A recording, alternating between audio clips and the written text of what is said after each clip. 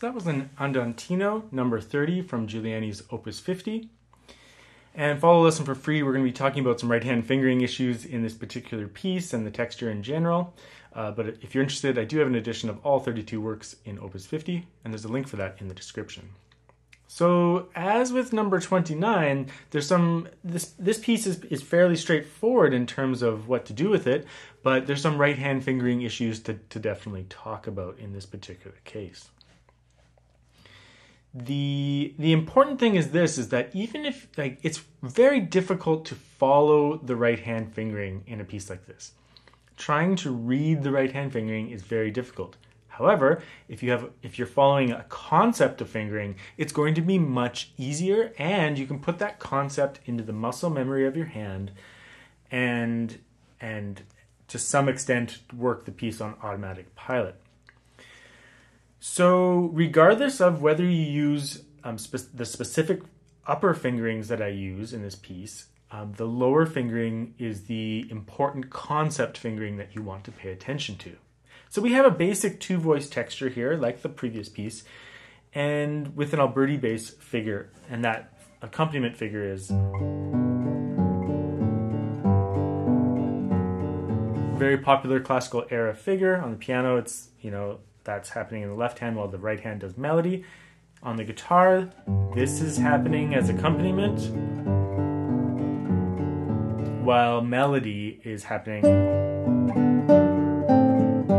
on top of that, which is much more difficult on the guitar than on the piano.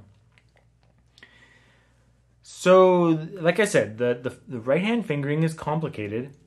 However, the accompaniment fingering is not. So, the first thing you want to do is understand that PI is the concept of fingering that's being used for the Alberti bass. So, that lower voice is just P-I, P-I the whole time. Couldn't be simpler, right?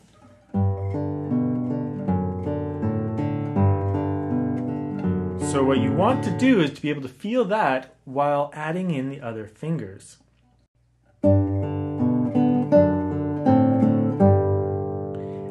But it's so disruptive when the melody is, sometimes in 16th notes.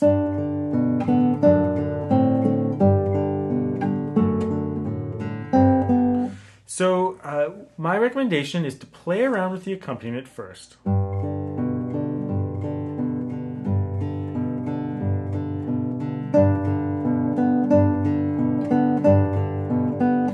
And then just start, you can take that first quarter note beat and just loop it and start adding in the upper notes.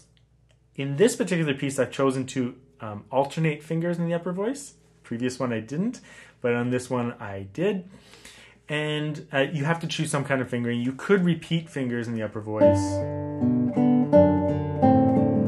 and regulate the A finger to the B string and the M finger to the G string. That is fine. It's not a fast tempo. If you want to just repeat fingers in the upper voice, I think that's acceptable in this particular case because that can simplify the fingering. I had to choose something, so I decided to go with alternating ones for this one. On the previous piece, I did repeated fingers. I'll leave it up to you.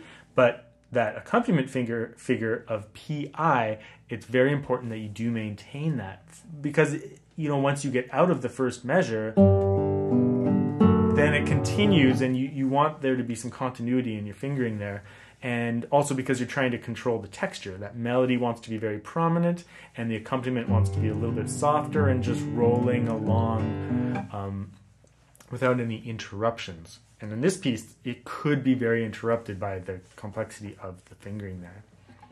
The piece itself is not that difficult. There's nothing particularly difficult about the piece. The left-hand fingering is fairly easy. It's not even very fast in the right hand. It's just that you have to make sure that your muscle memory understands what it's trying to do here. So I go M, A, M, A, M, A, M, A. Again, it doesn't really matter what fingers you use for the upper voice, but I want you to keep the PI going. So, like I said, start with the accompaniment. And once you feel that's in your muscle memory, start playing around with the melody.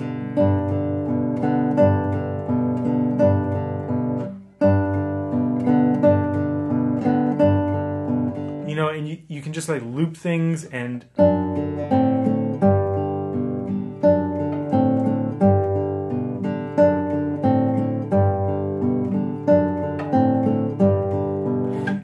the more that you loop it, the more it will just become something that's just in your hand and you won't have to think about it. Because if you're trying to play the piece and reading these fingerings, you're going to have a difficult time. It's very difficult to just read the fingerings while multitasking with the visual of it all. There's too much information. So you simplify the information by just getting it into your right-hand muscle memory, and then you're just set to go. So let's just do a quick walk through the piece now, but that's my big piece of advice. Obviously, I've been rambling about it, but it really does help if it's in your hand, as opposed to trying to force it by concentration, which is just too difficult. I don't have that kind of concentration, so I'm assuming that students don't.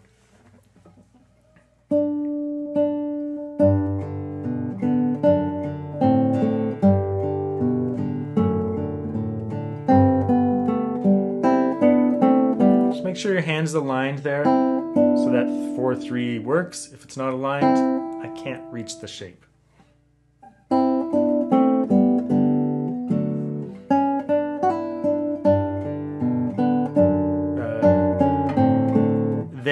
Yeah.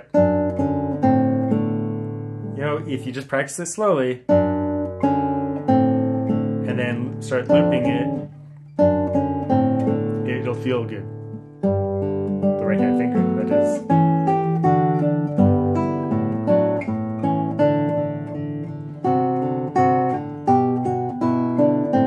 Same thing there.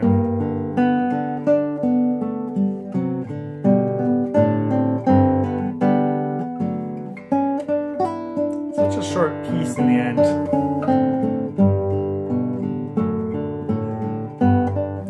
Here, I don't know if I like my fingering that I added in, but it does make sense. I went PM, I, PM, IA. That's kind of an awkward change to the lower bass string with I, though.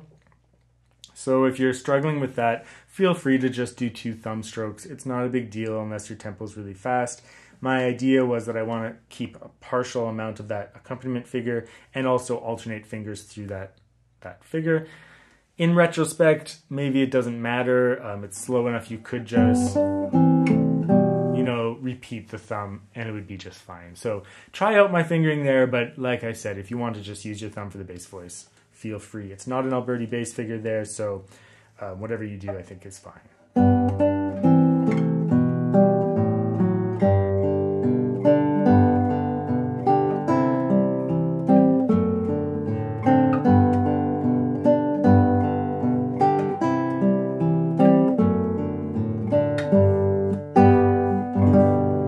Same thing there, you know, in the upper voice from bar 7, measure 17 on. I alternate the upper fingers sometimes, but sometimes I don't. So feel free to repeat fingers. There's quite a bit of space in between each melodic note, and technically there's lots of alternation happening with the other notes that are happening there. So if you find it easier just to repeat a finger, that's fine. So my big piece of advice is that I wouldn't really follow my fingering in this piece, but I would definitely follow the concept fingering. If you're doing that, I think you'll end up with a much smoother performance and something that is coherent, consistent from the beginning to the end in terms of the accompaniment sound. But the nitty-gritty of exactly what finger you're using in the upper voice, I wouldn't worry too much. As long as you're really listening for your legato and your tempo isn't too fast, you'll get through this piece. It's one of those funny pieces, though, is that it's pretty easy in terms of what's happening, but you might end up spending some time working out the right-hand fingering. So my recommendation, is to enjoy it and get it into the hands and just sit around and experiment with little looped figures, because it's much easier than you think it is. It will come quite quickly if it's just in your hands.